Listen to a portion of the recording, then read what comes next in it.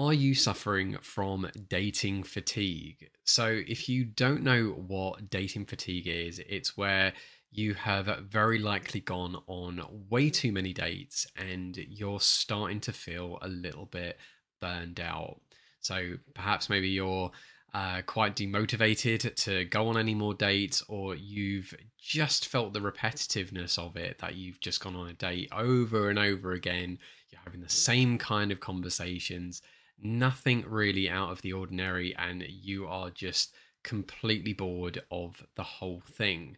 Well, if this sounds like something that you are potentially suffering from, then I'm going to go over a few things in this video that will hopefully help you to overcome the dating fatigue and actually enjoy going on dates again. So if you can, I want you to hit that like button, subscribe to my channel where you can stay up to date on all of my content that is going to help you with your confidence and how you can be breaking up with your anxiety and moving on with more positive results in your dating life in the future. And of course, if you've got any questions or comments, do leave them underneath this video. But with all of that now said and done, let's move on to the points that's going to help you to overcome your dating fatigue. So for this first point, I want you to have a clearer understanding of why you're going on your dates. I think it's very easy to get caught up in the momentum of going on a date and then another date and another date and so on, and actually forgetting about the reason in why you're there. So, what I want you to consider is the purpose in why you are going on these dates in the first place. So, are you looking just to have a little bit of fun? Are you looking to have a relationship? Or are you looking for a long term partner? Now, whichever one of these you end up going for isn't really important, but what is important is the conviction behind wanting to find these or experience these, which is going to ultimately lead you to wanting to go on your dates. Now, when you do have that conviction and you clearly want to be there, your date is going to feel that too, and overall, you're just going to have much better and more fun interactions. So, for this first point, consider your purpose for going on these dates. Make sure that your reasoning is correct, because if perhaps maybe your answer is, well, I don't know why I'm going on these dates, or, oh, I'm only going on these dates to be sociable, then your priorities just aren't in the right place. You want to be going on the dates for a reason. Otherwise, you might as well be just spending time with like your friends and family, or going off and doing hobbies and doing more sociable things that way, rather than going on a date with someone that you don't know, that you should be getting to know and wanting to get to know, and just seeing what happens as that date progresses. So decide what your purpose is with going on dates. And once you've got that, I think you'll probably find that you'll be able to filter your dates a little bit more. Which brings me on to my second point, which is quality over quantity. Now, I've seen it a lot in the dating industry, especially with guys who are very new to the scene and they tend to maybe overdo it on the dating apps. Now, bear in mind that there is a lot of blind dating that goes on. And in fact, you know what? In any kind of dating, on that first date is usually going to be a blind date. Unless you've been in a more social environment and you've gotten to know someone a lot first before actually asking them out. So we'll consider the scenario that your first date is going to be more of a blind date. If you're not filtering your dates enough and making sure that you're going on a date with someone that you know you're going to just be having a good time with, then you're also going to feel that burnout. You're going to be going on a date then, obviously, with someone who you might know within the first 5 minutes if you like them or not. And then the very likelihood is that you just don't. You're just going to be sitting there for the rest of the day going like, oh, I really wish I wasn't here. Or, oh, I really wish I'd have booked that other date with that girl that I just know I would have had a much better interaction with or conversations with. So I want you to consider, at least for this one, that it is okay to go on fewer dates. I'd rather you go on less dates and have better quality dates because you filtered more, rather than you just overdoing it, going on lots of dates, especially with people that you just know you're not going to hit it off with. So don't worry about overdoing it on the date. You're better to be going on fewer dates and then making them more interesting, whether you end up spending a bit more money during those dates or you have the normal dates that you have, but you are just spending the time with people that you're having fun with. And ultimately, if you constantly keep doing that, you'll just find that you'll just be more overall happy going on dates or wanting to date because you're spending time with people that you enjoy the company of. So consider going on fewer dates, but improve the quality of them. Filter your dates better, whether it be through the apps, whether it be through social events, whether it be if you're meeting strangers on the street. Ask more appropriate questions to decide, is this person actually worth going on a date with, besides having that level of physical attraction there? So, this next one goes a little bit deeper, where you might have some underlying trauma that could be holding you back from actually enjoying these dates. Now, perhaps maybe at some point in your life, you've experienced rejection, you've been in a very vulnerable position where you've maybe opened up to someone and they've taken advantage of that, or maybe you've just been in dates or interactions where you've just been maybe abused, you've just been knocked down for whatever reason, and now you've got some limiting beliefs about yourself, or you've just had some negative experiences that have just caused you just to avoid those future scenarios ever happening again.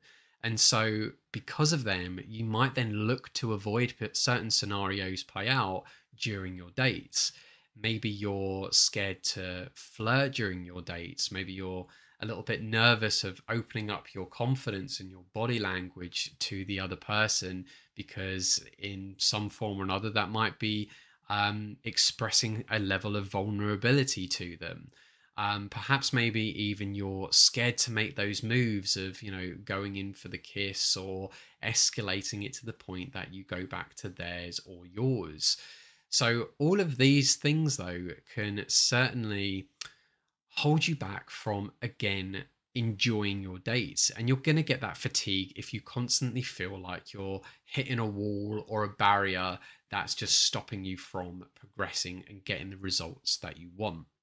So, what can be done with something like this? Well, certainly integral eye movement therapy is a great method to help remove those negative memories. If they can detach these feelings that you've got from a past experience, or if they can reduce or remove these negative or limiting beliefs that you've got about yourself, then you might be more willing to open yourself up to those opportunities. You might then be more open to flirting. You suddenly might be more confident. You might not be phased of the idea of being rejected. So consider the idea that something like integral eye movement therapy could be the answer of removing any negative past trauma that you've got that might be holding you back from your interactions or dates and what's happening on your dates. Now, alternatively, you've also got the opportunity of certainly going to a dating coach, or maybe in parallel, going to a dating coach, and they will be able to hear what is happening in your interactions and telling you maybe where you're going right and in particularly where you're going wrong. So having those minor adjustments in your interactions might then also see you getting those better results. So if you are maybe struggling with some past issue that is maybe holding you back, then certainly for this particular point, look to go to an expert or a coach who can help you through those particular boundaries, get you to see where your maybe mistakes or errors are, or even then the things that are holding you back that you just have no control over, and make those adjustments so you can start getting results. So this next point, I want you to consider maybe finding alternate ways to meet the people that you're going on dates with, as well as the locations that you're going on the dates. It's very easy to just, again, get caught in the same routine of going to the same bar, ordering the same drinks, having the same conversations. But if you're just doing that over and over again, and maybe you're using just the dating apps to find these women to go to the same bars and stuff, of course you're going to get bored. In fact, I know of a few guys who have certainly learned from dating coaches who have been taught maybe like some routines of things to say on the dates, knowing that they're going to be able to escalate for a kiss and more. And they have openly said to me just how bored they are of having the same conversations, asking the same questions, and in particularly asking the questions because they know it's the only way to build attraction and get the results that they want.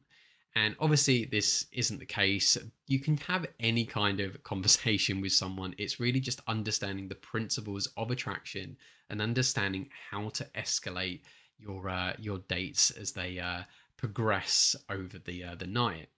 But I want you to consider with this that if you are bored of maybe meeting women in the same way that you have on the previous date and the one before that, then maybe do something different. If you're always meeting women through the dating apps, then maybe go speed dating, maybe go to a social event. Or if you're really daring, why not work with a dating coach and go and do some street approaching and meet women who you never would have deemed possible before, by being pushed into interactions that you know that you would have just sort of let slip by and just would have said like what if when you were heading home from like the gym or from work. So consider doing something a little bit more out of the box with that, and same with going on the dates.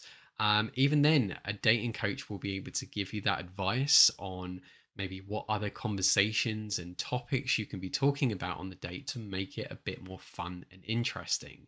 Alternatively, you could also consider mixing up your date locations. Don't keep going to the same place over and over again. Go somewhere else. Do some activities of things that you want to maybe do. It's okay once in a while just to take a break from the norm, do something different. But again, this will coincide with what are you looking for on your dates? Because, if you're trying to look to maybe sleep with someone on that first date, doesn't necessarily mean that that's going to materialize into someone into more wife material. So just consider that as a thought. And for this last point, if it's not obvious already, why not consider taking a break from dating for a little while? I can honestly assure you, your dating life is not going to go anywhere. If you walk away for a little bit, it will still be there when you return. Now, a lot of people will then be asking, well, how long should I be having a break for? Well, certainly with clients of mine, I have recommended to them to have a break for a month or two.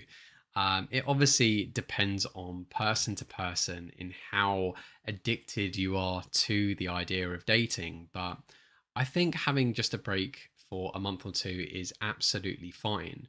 But there is a saying where absence makes the heart grow fonder. That if you're having a break from going on these dates, you might just reignite this passion or love interest in going on dates again.